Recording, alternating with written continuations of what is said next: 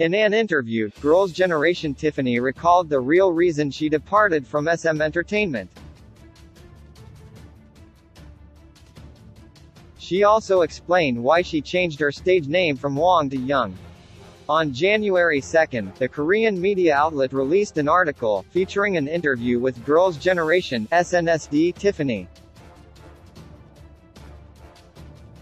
SNSD Tiffany explains reason she decided to leave SM for US.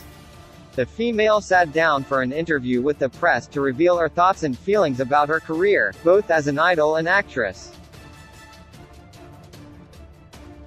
During the interview, Tiffany particularly revealed details of why she decided not to renew her contract with SM in 2017, choosing to start anew in the U.S. Photo, Tiffany, News 1. Photo, Tiffany, News 1.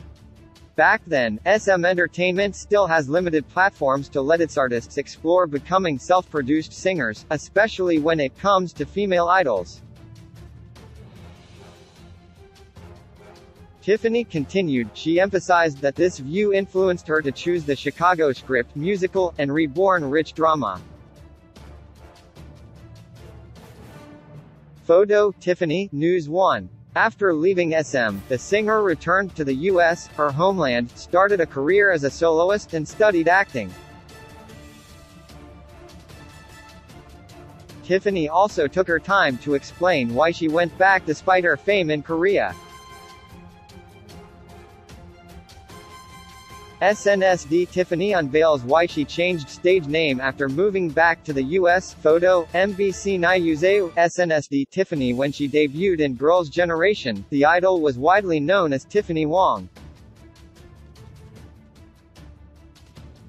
Her birth name is Stephanie Wong, but she decided to use Tiffany, what her mother wanted to name her at birth. In 2018 then, she started her career in the US market with a song cover of Remember Me, the theme song of Pixar's Coco. The soloist dropped it as a single under the new stage name Tiffany Young.